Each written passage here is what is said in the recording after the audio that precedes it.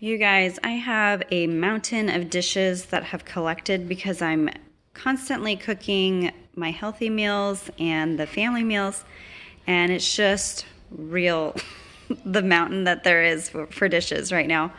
But I've been really pretty busy with my pharmacy business this week, so plus homeschool, plus the kids' appointments and everything.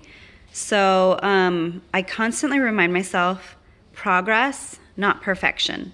So if I'm doing the dishes at least once a day, sometimes with my family it takes 2 or 3 loads of dishes to get all caught up. But if I am doing the dishes at least once a day, I tell myself progress, right? We're moving forward, we're getting clean dishes. Also, you know how there's some dishes that you don't want going through the dishwasher and you want to hand wash those?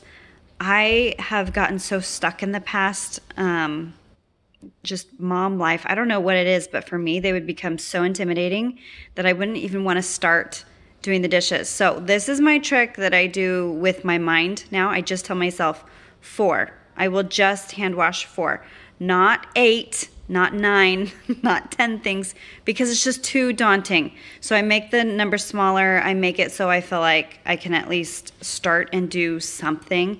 Again, progress, not perfection. So that's my rule of 4 for dishes.